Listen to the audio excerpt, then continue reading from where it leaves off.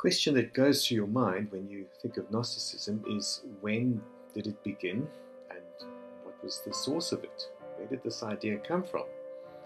It seems that when a collection of texts was found in Egypt in 1945, original Gnostic texts, people were very excited about the prospect of finding out the truth about Gnosticism.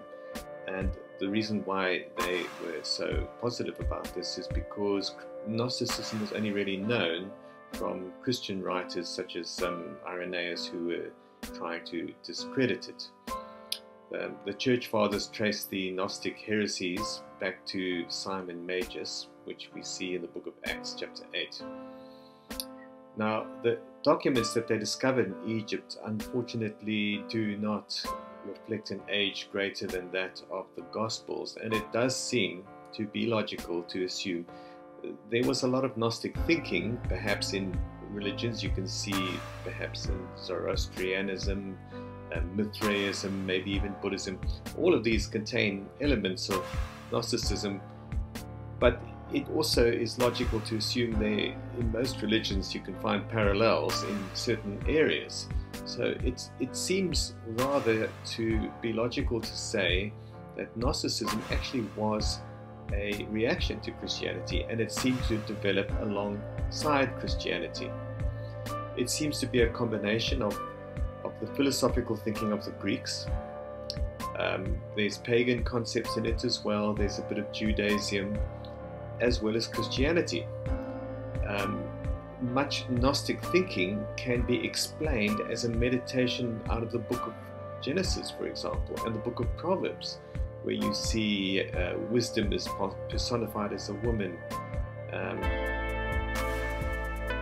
So the idea is that many scholars feel that Gnosticism was in fact the original Christianity, and it actually developed before Christianity, and there was this controlling faction that arose later, and we'll discuss more of this as we go along.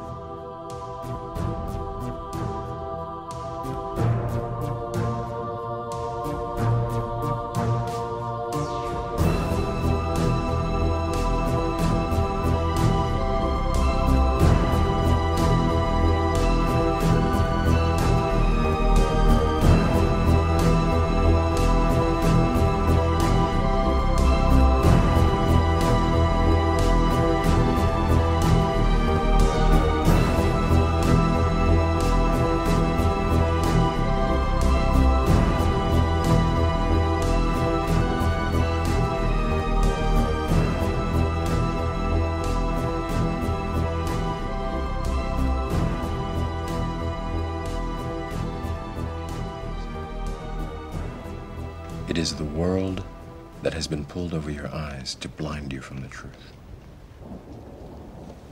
What truth? That you are a slave, Neo. Like everyone else, you were born into bondage, born into a prison that you cannot smell or taste or touch. A prison for your mind.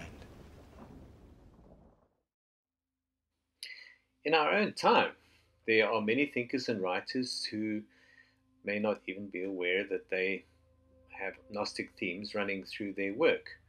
For example, the science fiction writer Philip K. Dick, as well as Albert Camus, George Orwell, Aldous Huxley, among many others.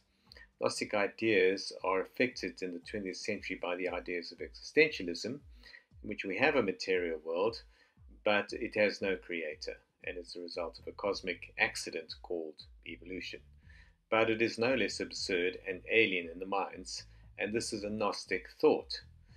It may seem somewhat simplistic in a diverse and complex society, but it is clear that there is a universal thread in the ideas of Gnosticism, which is tied up with the inspirations and longings of mankind.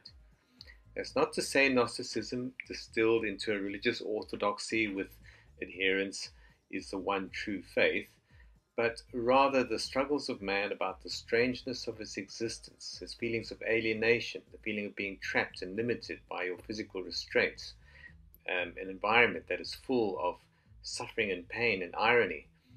There is this longing for something higher and better, the desire to attain a deeper level of wisdom and understanding, the rejection of a material world and all it has to offer, which is accompanied by a deep distrust of all things physically pleasurable.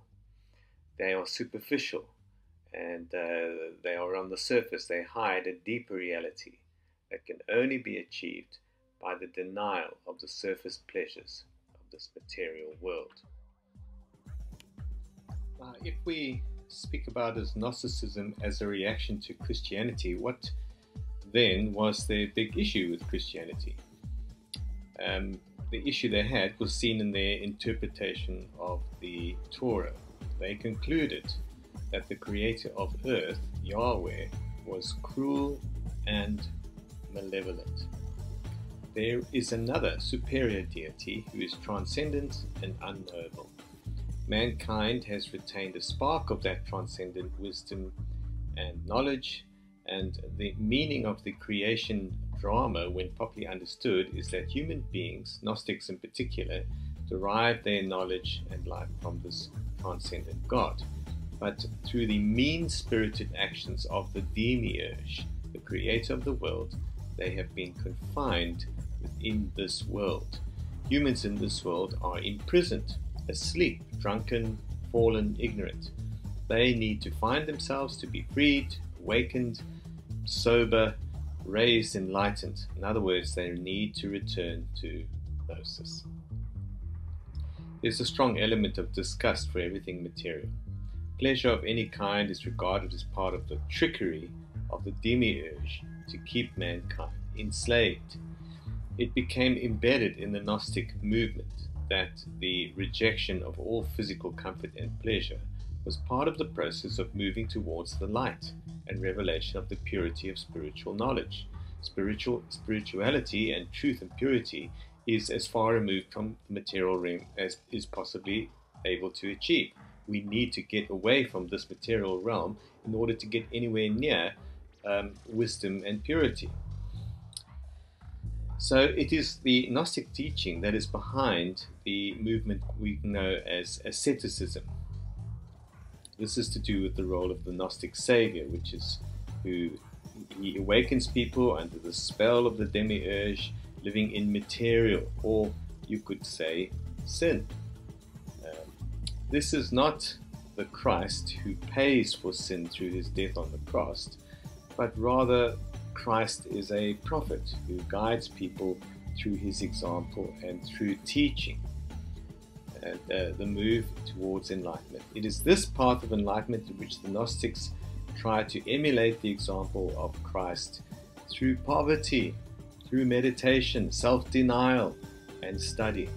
It's much overlooked fact that the ascetic lifestyle that the adepts sought in order to achieve spiritual enlightenment was a direct reference to the Gnostic view of a degenerate and fallen world.